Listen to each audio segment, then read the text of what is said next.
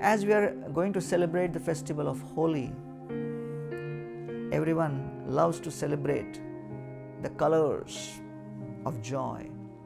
But then a day before, they also have Dahan, Holika Dahan. And this comes from the pastime in the 7th canto, Uti, which means Shubh Ashubh Ichha. Prahlad Maharaj represents Shubh Ichha. Hiranyakashyap represents Ashubh Ichha, or inauspicious desire. And what was his inauspicious desire? He wanted to be the controller of the whole universe. He wanted to have his false ego superimposed on everyone else, to the extent that he could not tolerate his little son exclaiming and accepting Lord Vishnu as the supreme. The entire universe accepted Hiranyakashipu's supremacy.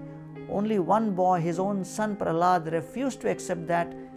His ego, Hiranyakashipu's ego, was so infatuated that it could not accept this. And so, in great anger, he tried to kill Prahlad by throwing him under elephants, throwing him in a pit of snakes, throwing him from the top of mountains, throwing him inside an ocean and placing mountains on him.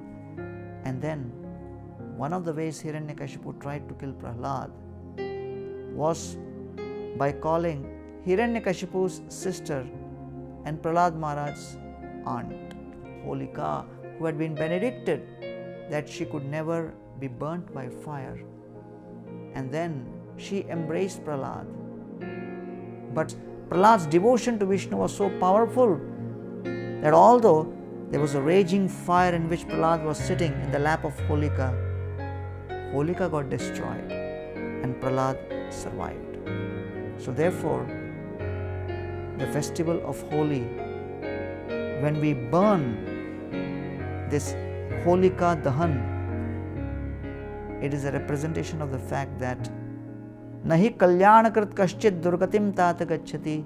If we are always walking on the path of auspiciousness and dharma and truth, and remember the Supreme Lord in all circumstances, we can very easily pass through baptism by fire, trials of fire, and come out victorious in our life.